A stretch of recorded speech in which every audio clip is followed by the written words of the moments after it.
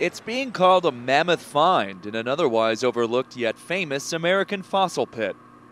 It's something that we weren't expecting, and this could possibly yield new species that we haven't seen before from the previous excavations. Researchers at the Page Museum and the Brea Tar Pits in Los Angeles have struck paleontology gold again.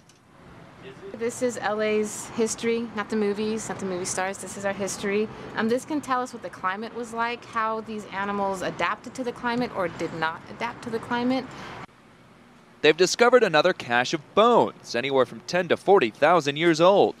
It actually happened in 2006 during excavations for a parking lot. When workers hit pay dirt with the bones, the museum harvested the deposits. They're now all contained in these tree boxes. Collectors have been sifting through them since last summer. This is the pelvis of our new Columbian mammoth that was discovered fairly recently.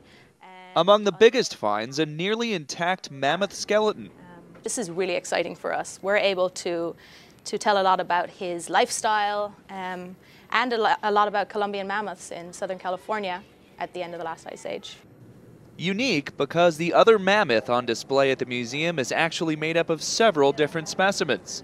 They've also found remains of dire wolves, sloths, bison, and saber-toothed cats, all relics from the Ice Age. We are like a reference library for the Pleistocene. We have, I would say, approximately 3.5 million specimens in our collection currently. And the new project with the 23 crates that you saw outside and this mammoth, it's probably estimated to double that collection.